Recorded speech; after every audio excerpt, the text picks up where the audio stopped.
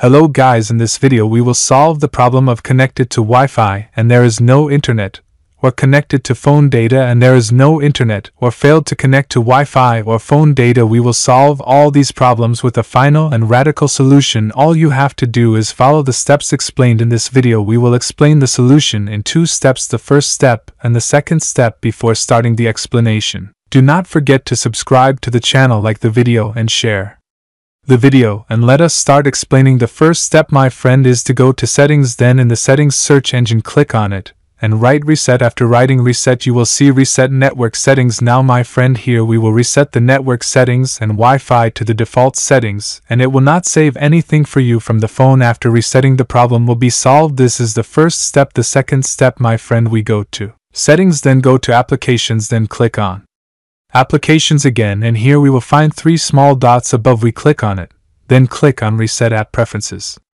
This will set or reset the application settings to the default settings. The Wi-Fi application is one of the default settings and will return to what it was. The phone data application is one of the default settings to the phone and will return to what it was, and nothing will be deleted from you after that. You restart your phone. It is necessary to do this simple step, but it is very important. This was the topic of today's video. I hope you liked it and benefited from the communications. For any problems or suggestions, write them in the comments, and we will meet in an upcoming video, God willing.